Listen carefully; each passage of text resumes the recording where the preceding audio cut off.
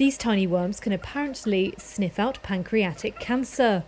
Japanese biotech firm Hirotsu Bioscience says it has developed the world's first early screening test for the disease. Here we have about 200 nematodes in this small dish.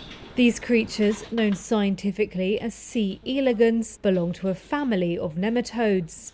Their noses are much more powerful than dogs. Hirotsu Bioscience says that makes the tiny animal a potent diagnostic tool, as they can follow their nose toward cancer cells. CEO and founder of Hirotsu Bioscience, Taaki Hirotsu, has been researching the tiny worms for 28 years.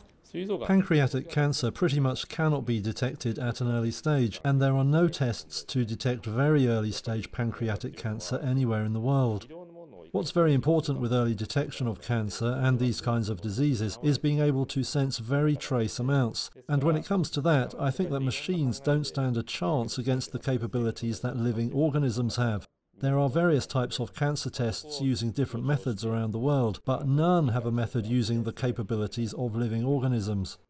Hirotsu Bio launched its first N-nose pancreas test directly to consumers in Japan in January 2020.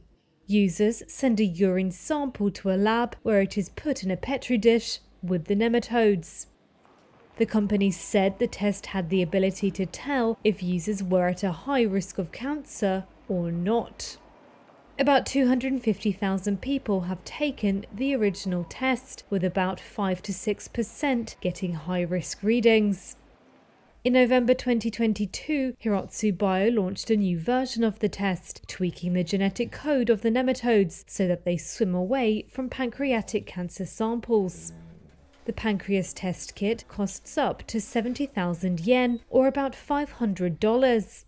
The company hopes to bring the test to the United States by 2023. In the coming years, it expects to roll out targeted tests for liver cancer, as well as cervical and breast cancers. But it isn't without criticism. Some doctors have criticized Hirotsu Bio's direct approach to consumers and doubted the medical usefulness of the results.